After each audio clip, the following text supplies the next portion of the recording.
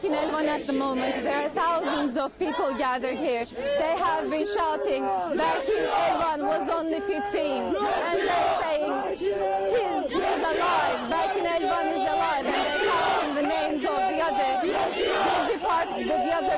who were killed, who lost their lives in the park protests. And they shout and say they're alive.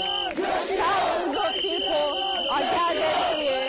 Yesterday there were clashes in more than 30 cities across Turkey. There is a real sense of grief and sadness and anger amongst thousands of people out on the streets since yesterday morning when Berkin Elvan's death was announced.